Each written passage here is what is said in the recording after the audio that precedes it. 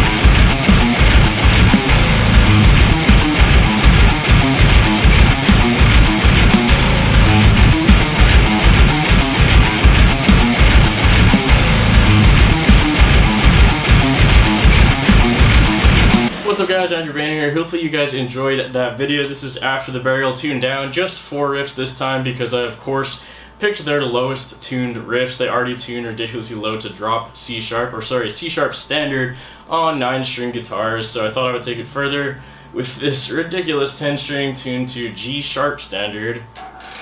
Got a ridiculous rattle low thing that's inaudible down here. Anyways, I hope you guys enjoyed the video. If you did, please be sure to hit that subscribe button and share this video.